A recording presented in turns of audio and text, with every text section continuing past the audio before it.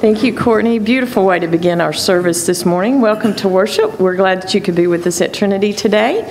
If you have your bulletin with you, I have a few announcements to go over. I'll start with today. Our preschoolers, 2 through 5-year-olds, are having their birthday party for Jesus. They had it during Sunday school, and they will continue through this service.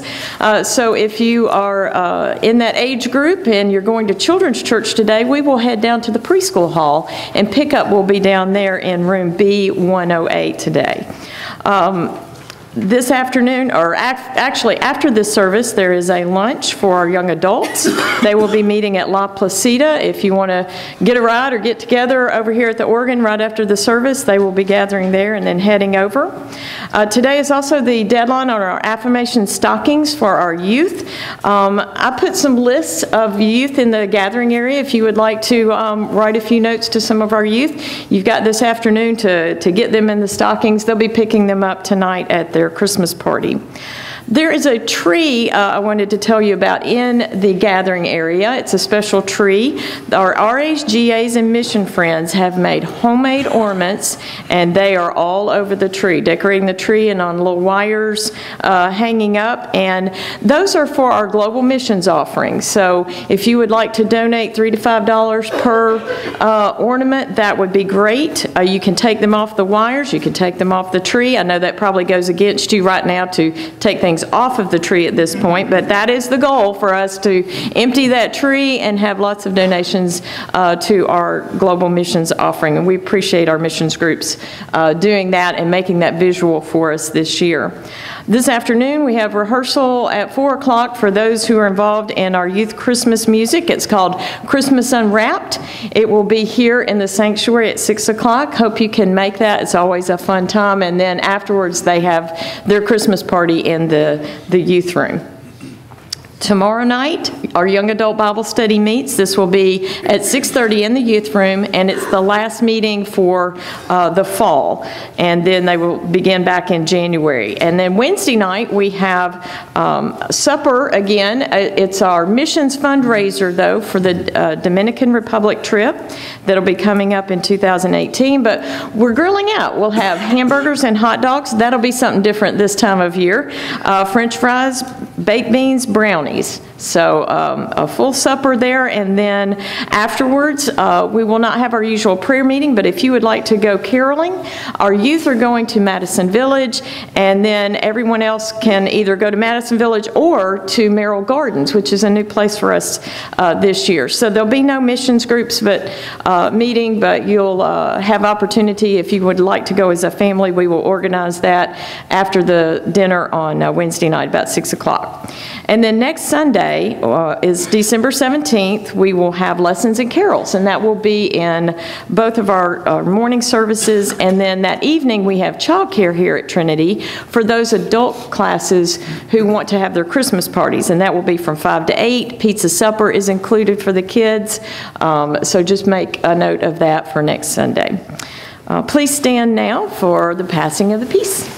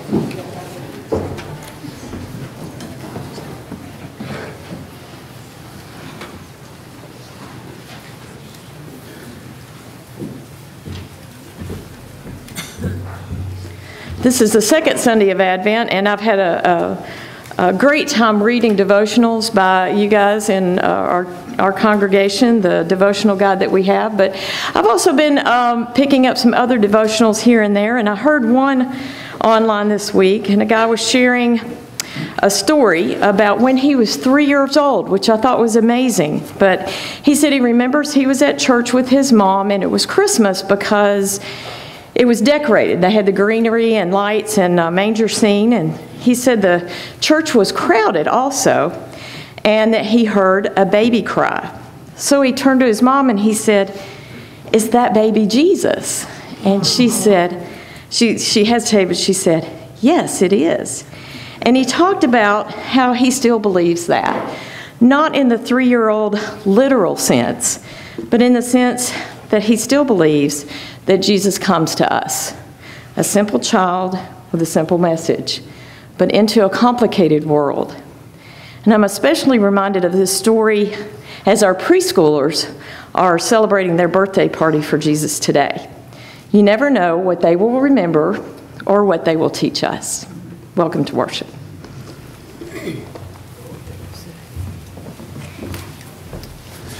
Let us now sing together our hymn of Advent, hymn number 77, Come Thou Long Expected Jesus. Please stand as we sing together.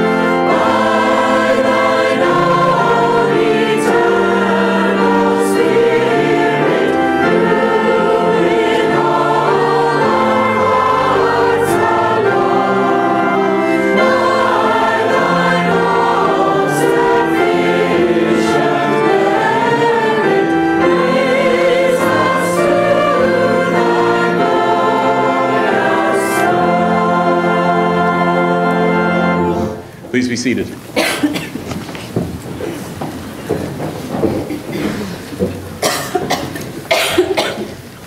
Isaiah chapter 11, verses 6 through 9. In that day, the wolf and the lamb will live together. The leopard will lie down with the baby goat. The calf and the yearling will be safe with a lion, and a little child will lead them all. The cow will graze near the bear. The cub and the calf will lie down together. The lion will eat hay like a cow. The baby will play safely near the hole of a cobra. Yes, a little child will put its hand in a nest of deadly snakes without harm. Nothing will hurt or destroy in all my holy mountain. For as the waters fill the sea, so the earth will be filled with people who know the Lord. Please pray with me. Lord, please be with us, our families, and our community in the coming weeks as we prepare to celebrate the birth of our Lord and Savior, Jesus Christ. Amen.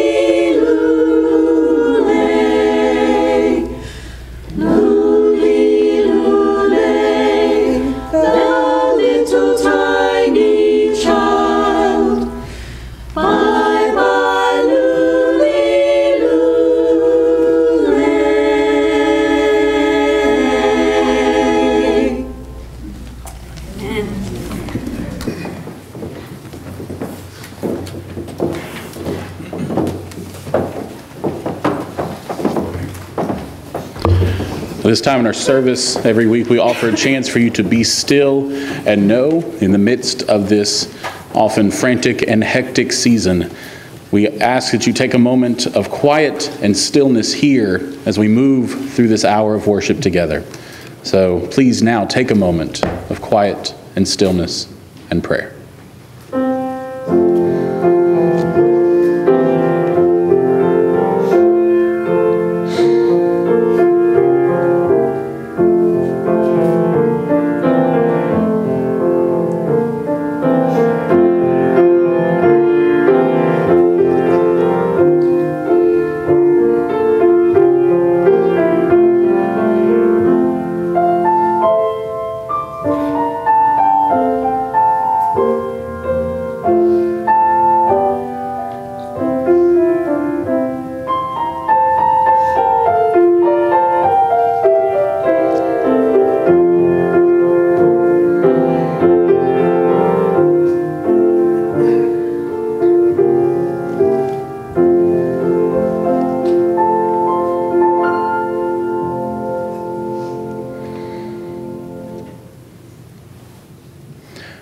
O God, on this second Sunday of Advent, we do pray for your peace. We ask for your peace in a world torn apart by strife, and division, and violence. We ask for your peace for those moving into the holiday season, facing loss, facing pain, facing loneliness. We ask for your peace to fill us to overflowing, that we may take it out into the world, being the bearers of your image, your name, and making your peace. In the name of the Father, Son, and the Holy Spirit. Amen. At this time, our pre-K and our kindergartners are invited to exit for the birthday party for Jesus, which is in not the usual spot. It is in B108, down on the preschool hall. As we stand and sing our hymn of devotion, hymn number 88, Hark the Herald Angels Sing, please stand as we sing together.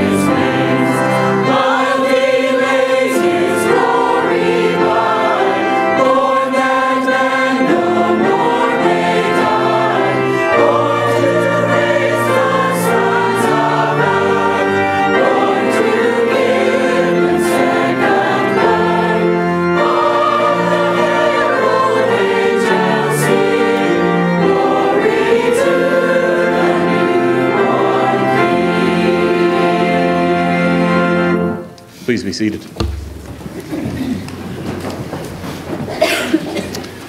This morning's scripture is Ezekiel 37, 1 through 14.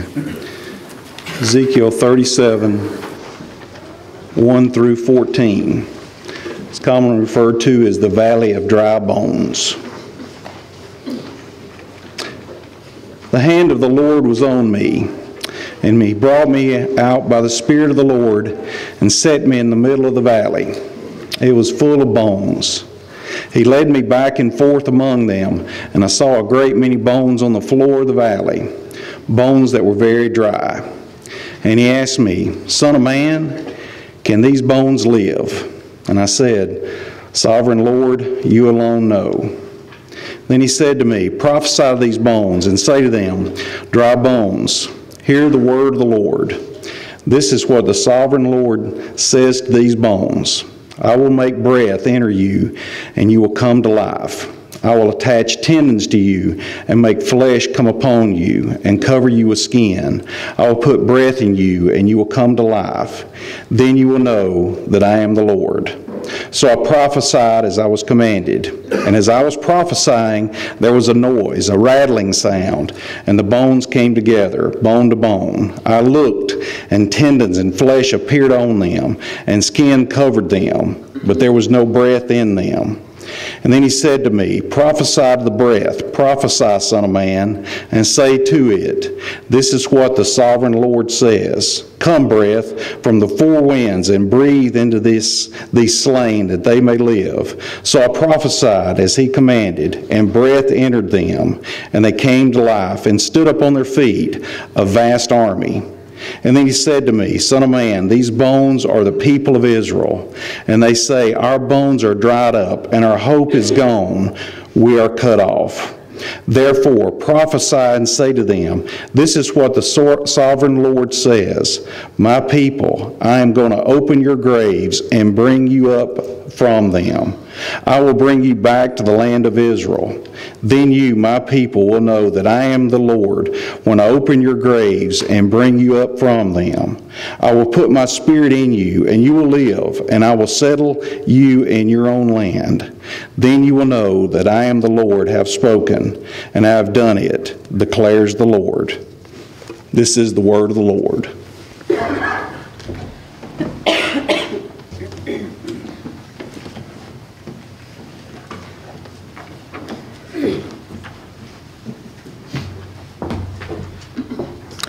Today we're highlighting the CBF field personnel Jessica and Josh Hearn, who are serving in Danville, Virginia. Danville has been described as a city of churches. Jessica and Josh direct a group named Grace in Maine. One of the primary ministries of Grace in Maine is a community garden. Sadly, the area around Grace in Maine has been described as a food desert. This is an area without a grocery store within walking distance for people to purchase fresh food. Grace in Maine received a donation of unused land from Habitat for Humanity. Then they collaborated with their neighbors to plan and develop this land into an urban farm. They asked their neighbors which fruits and vegetables they preferred. This led to more conversations and relationships that grew, just like the garden. Jessica and Josh Hearn and all the CBF field personnel depend on the Christmas Global Missions offering for their salaries, benefits, and housing costs in order to continue their work. This offering goes directly to help fund these necessities. In the pew racks right now are the CBF and Lottie Moon offering envelopes, and they'll be available all month. So let's take a moment and pray silently for the ministry of the Hearns and how best we can support our missionaries.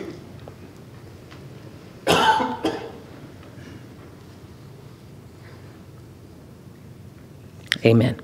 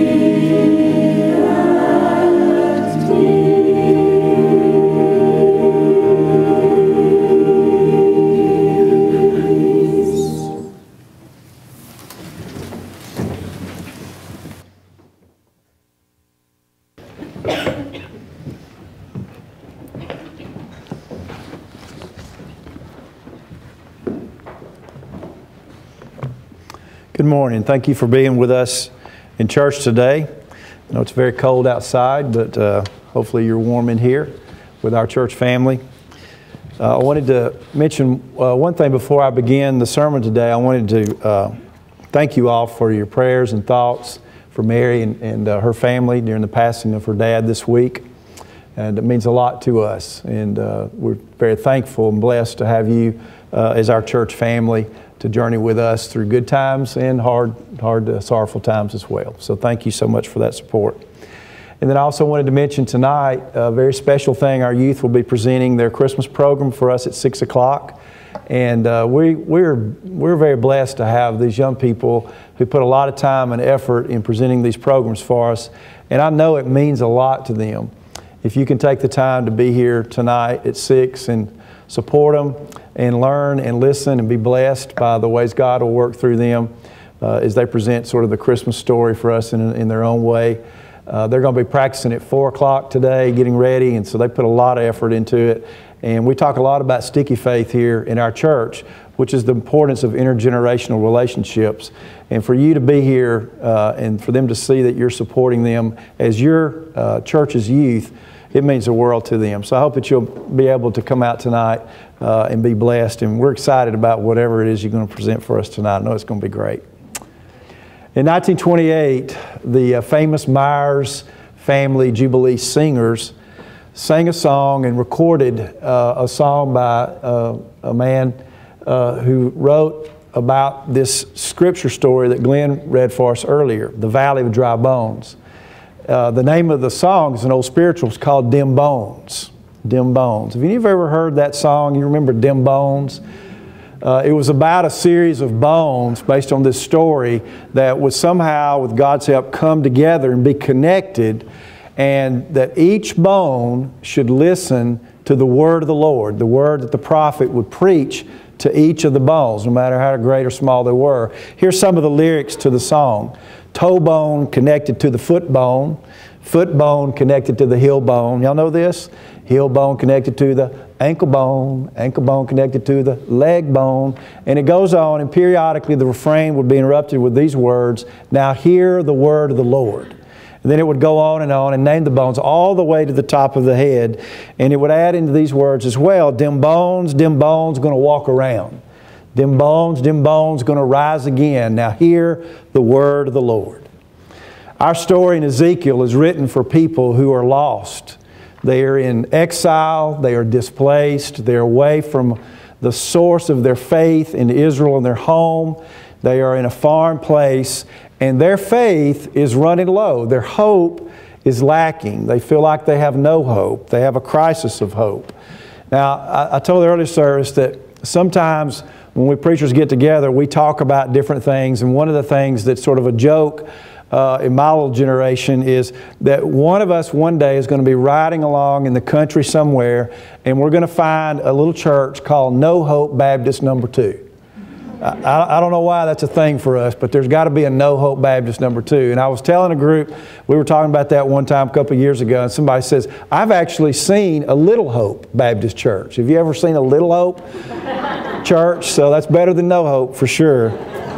And if you ever ride through the countryside, I've been doing a lot of that this week, the signs that some of these little churches can have are pretty fascinating to me.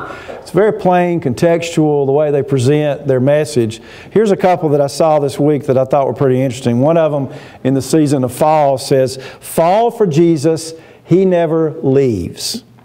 Okay? And underneath it were these words, exact words, "The Bellamy Sisters is having a program Sunday night." I don't know who the Bellamy Sisters are, but they're going to have a program, and I know it's going to be good. Another one I saw said, "Seasons change, but God never will." I like that one. And underneath it said, "Hot dog and bake sale tonight." Now that's very real church life right there, isn't it? The message, and we got to do a fundraiser. And then the one I saw yesterday on the way over here in the context of this movie season, "Long ago in a Galilee far, far away." So you never know what you're going to see. So the people in exile, I think, were feeling like they were members of Little Hope Church, or maybe No Hope Church. And into the context of that, this prophet Ezekiel receives a vision from God where God places him in a valley of dry bones and finds this miraculous work that those bones that everybody thought had no hope could actually, with God's help, come to life and live.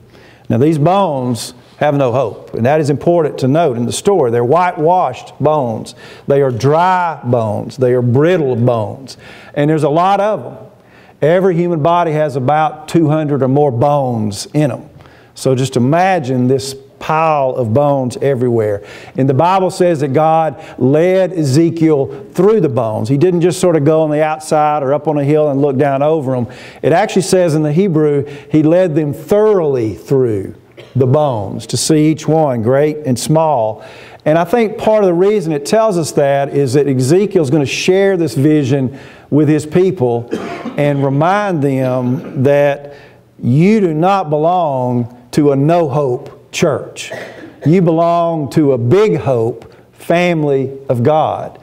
Now, there's people that from time to time that can act like they live with no hope, or they behave like they have a little hope. But the reality is we all belong to a God of big hope. And that is Ezekiel's story for his people who feel disconnected from God. In verse 1, he says, God set him down in this valley. He didn't necessarily choose to go to that valley of dry bones, but God set him down in that valley. And that's important to know.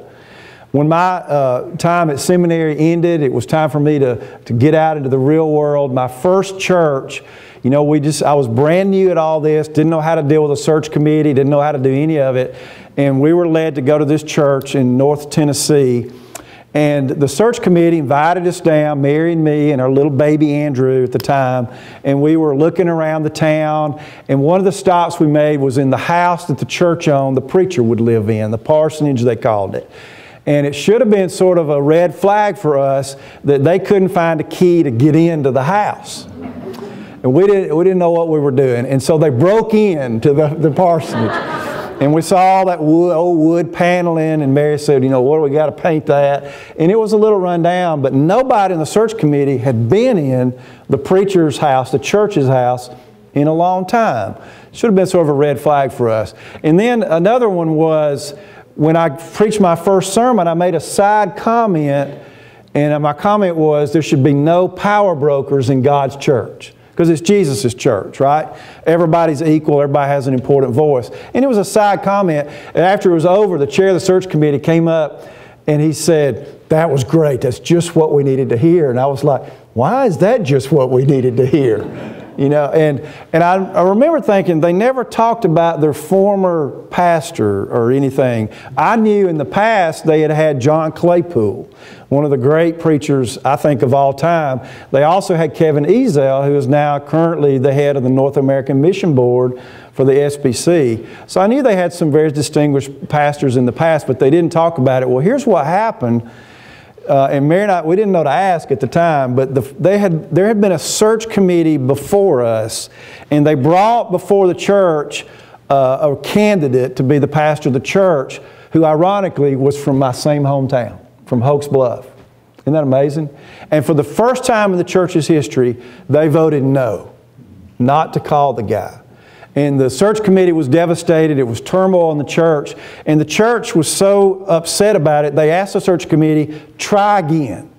So they did. And they got a guy from Texas who came. And people told me later on, he was worse than the first. But out of sympathy for the search committee, they went ahead. Now, I hope y'all, I don't know if I'm second or third when y'all brought me. I just saw one of our former search committee members look around and laugh. So, Mark, we got to talk. I didn't ask you those questions. So, and this guy that came stayed 9 months. And he actually left literally in the night. And I don't know if he put his Christmas tree out on the front of his house like Jimbo Fisher did when he left for Texas A&M. But that happened to him. And so we got there, and what we found was the church was hurting. They were divided. They were really hurting. And it took really, I'd say, about 2 years to begin to process and work through all that. And many times in those 2 years, believe me, I was asking God, why? Why set me down? My first church out of seminary, I'm just a young guy, inexperienced. Why set me there? And I remember very distinctly God speaking to my heart, somebody has to go into the valley. Somebody's got to do it. Why not you? The hardest visit I ever made as a pastor, which is some good friends of mine whose 16-year-old son was killed in a car wreck.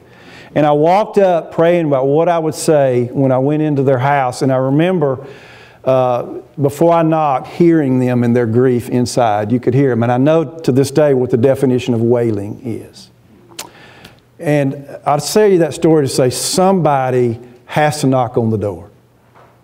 Somebody has to walk in the valley of dry bones. Somebody's got to go visit the hospital.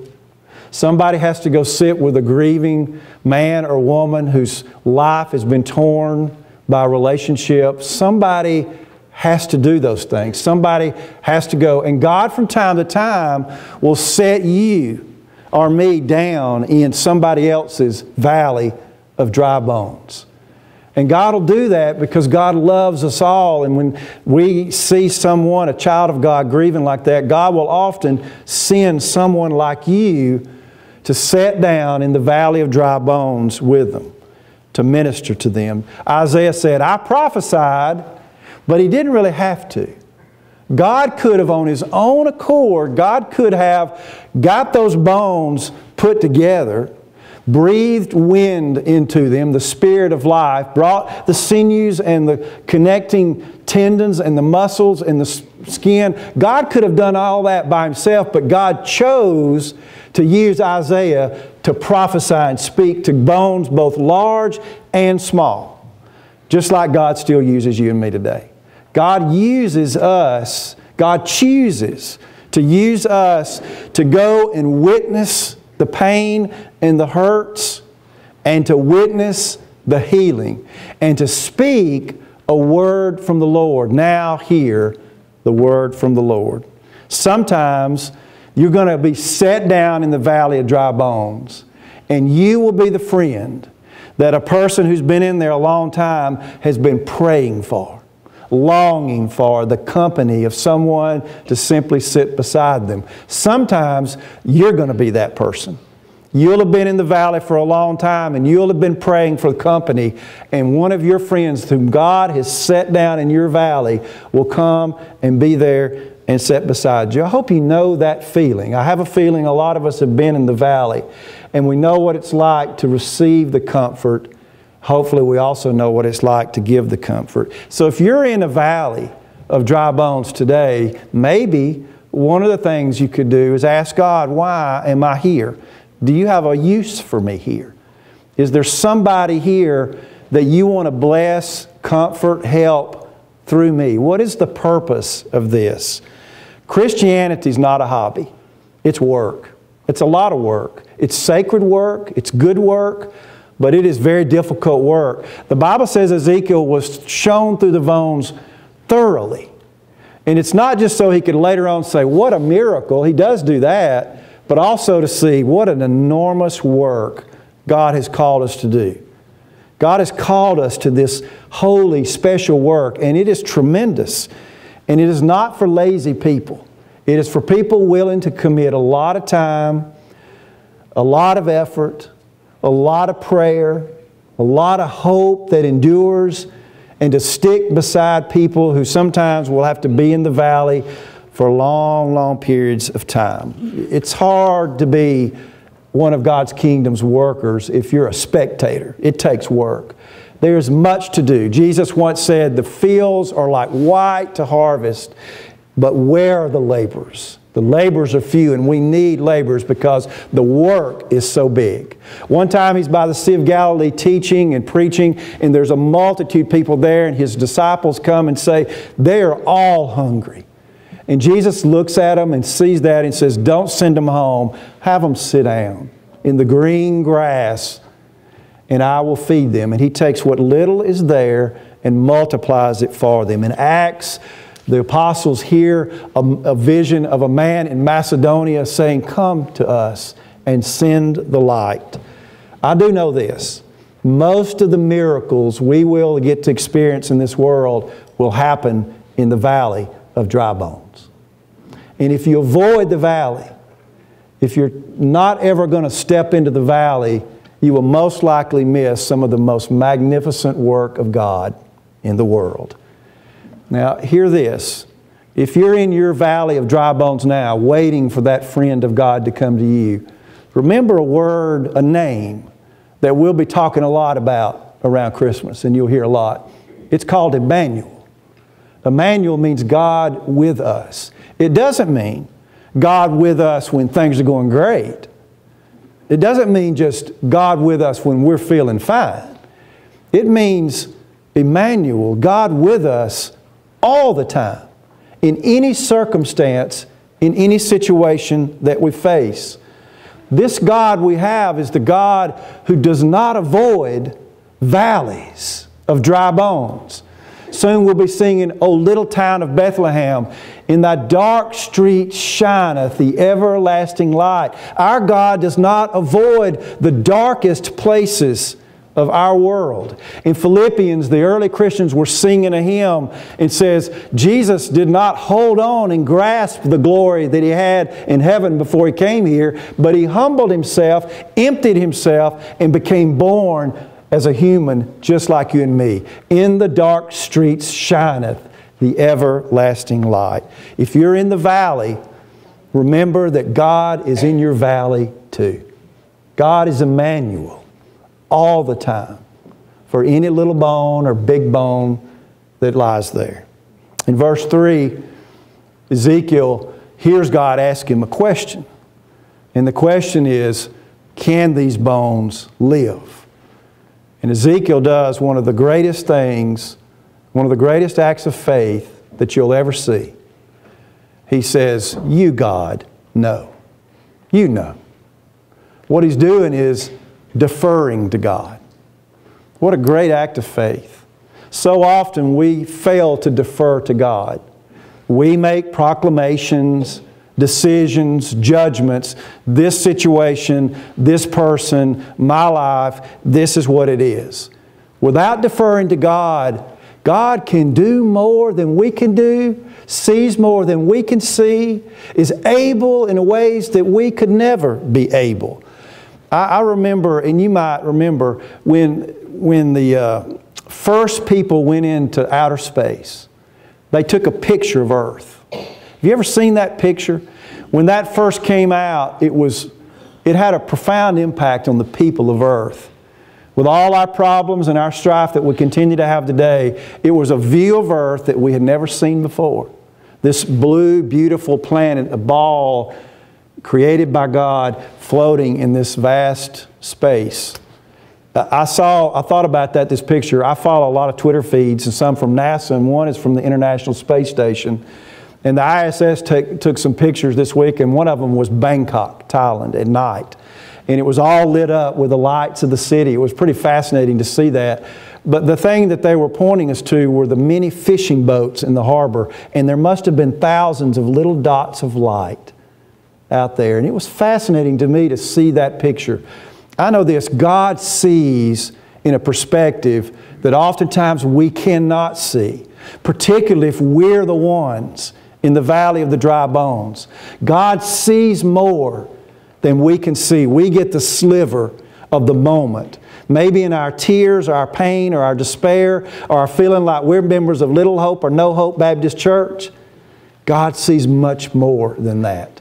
And God has asked us to trust God as we live through the valley until we come to the other side. John Claypool, the preacher I mentioned to you earlier, said after his daughter passed away from leukemia, sometime later as he was processing it, he said to his church, "I don't know enough to despair.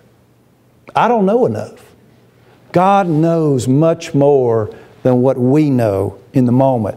Part of that means that you and I, from time to time, will have to refocus our hope.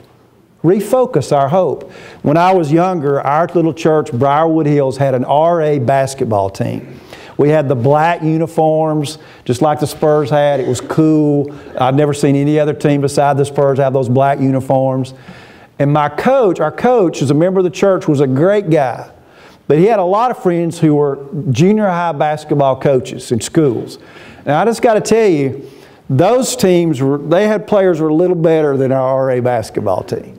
And he would schedule these games, these practice games with these junior high teams. And we played one team, and I'll just go ahead and tell you, the final score was them 70, us 11. It was bad. And so during the game, the Briarwood Hills RA basketball team had to refocus our hope. Now, we came in there thinking, hey, we want to try to win this game. But when it got to be 50-5, you know, we had to refocus our hope. And our refocus was double digits. We wanted to get double digits. And I can tell you, when we get to that 11, when that guy hits that basket for 11, you would have thought we had won the NCAA championship. We'd refocus. And sort of what that's going to mean for you and me in our world and our daily living is from time to time, we're going to have to refocus. Sometimes we put so much hope in our efforts, and we get the sliver, that we've got to refocus our hopes on the things that God can do and will do in us. That's what Ezekiel's doing. He's deferring to God. It doesn't mean that Ezekiel said, I know these bones are going to live, or even that you will make these bones live. He just says, I'm going to have trust in you. I'm going to defer to you to see me through it, to raise them up, or to help me thoroughly work my process of grief through all of these bones until the end of time. Lord, you know, is one of the great statements of faith in a God who's been there for us in the past. And so we can hope and expect that that same God will be there for us in the future. Deferring to God has a way of raising our hopes. And people who have high hopes tend to look at the circumstances of their life and have more optimism, and they believe that they can succeed. People who lack hope tend to look at the circumstances of their life and they find reasons for why they will fail. So listen to Ezekiel as God walks him thoroughly through the bones. They're talking about hope in a valley of dry, whitewashed, brittle bones. They're talking about graves that will open up and humans will rise and live through them. They're talking about people who are empty, who are dispirited, displaced, disillusioned, thriving, living again. Now, this is a story that we get 2 Sundays before Christmas Eve. And part of the reason is it desentimentalizes Christmas for us. And sometimes we need that. Because so much of the world we live, I love what Teresa said in her invitation to worship, a simple message in a complicated world. I love that. We live in a complicated world, a complicated life that sometimes is very difficult for us to navigate. To desentimentalize that says it's okay to recognize and to name the pain, to name your valley. But the hope says you can speak to your pain, you can speak to your valley and say, yours is not the only story to be told. This is not wishful thinking. This is relying on the promises of a God who says, I will be faithful to you from generation to generation, from everlasting to everlasting. I've been told that Ted Williams, one of the greatest baseball hitters of all time, had such good eyesight that when the pitcher pitched the ball, he could see how the laces were turning. He could determine the kind of pitch. He could also read Spalding on the baseball. I don't know if he could or not. That's what I've been told. You've often heard it said, keep your eyes on the ball. At Christmas Eve, a little simple message I'm going to have is this: turn your eyes upon Jesus. And if you're in the valley, whether you've been set down there to help someone else, or you found yourself cast down there, turn your eyes upon Jesus. This week, we spent some time in the hospital in the last hours of Mary's dad's life. And and just such a wonderful man, called to preach at age 20, married to Venice for 56 years. It was not easy. The last night, Mary and I talked about sharing the story. The last night, there were 4 of us in that room. Mary's sister, her mama, Mary, and me. And I went and had them drag in another chair for me. And they brought in this chair that, you know, you're supposed to be able to recline back and sleep in it. Now, who can ever really sleep in a hospital room? But you're supposed to be able to do that. I got a new one. At first, I thought I got a new one. But then I realized you would push it back, and it wanted to push you back up. It wasn't broken in yet. So I'd lean back that back, and then it would just do that constantly. And every time it was that sort of whatever material that would squeak. It was just a constant squeak, and I was trying to be so quiet. And so I finally figured out with my heavy body, I could lean up more toward the back, the top of it, and I could just push it down with the gravity of my weight. But as I fall asleep, I'd slide down that slick stuff. And so it would just keep raising me up. And it was the craziest thing. And honestly, we laughed about it. We cried through the night. It was just, and we talked about a God that God sent His Son, Jesus, into a world where people have to sit in squeaky chairs from time to time. It does. And God does not avoid that place. God doesn't avoid the valley, doesn't avoid the dark, doesn't avoid the grief. God comes into all of that. And that Jesus is the one that God raised to life. So we could say by the bedside, do not let your hearts be troubled. You believe in God, believe also in me. In my Father's house, there are many mansions. And if it were not so, would I have told you that I'm going there to prepare a place for you? And if I go there to prepare a place for you, I will come back to take you to myself, so that where I am, you may be also. And we were crying and we were saying, at the same time. Our God does not avoid the valleys. And sometimes God will send you and set you down in the valley of dry bones to do God's work, to witness the pain and the hurting, and to also witness to the power of God's healing. And in the valley, we're often asked to simply defer to God, to trust Him, and to listen to His Word. Because we don't belong to Little Hope Church. We don't belong to No Hope Church.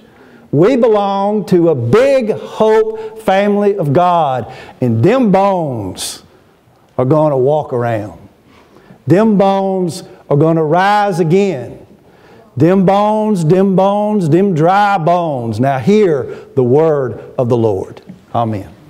Hello, I'm Mike Oliver. I'm the senior pastor here at Trinity Baptist Church. I'd like to thank you for joining us for worship through our church website.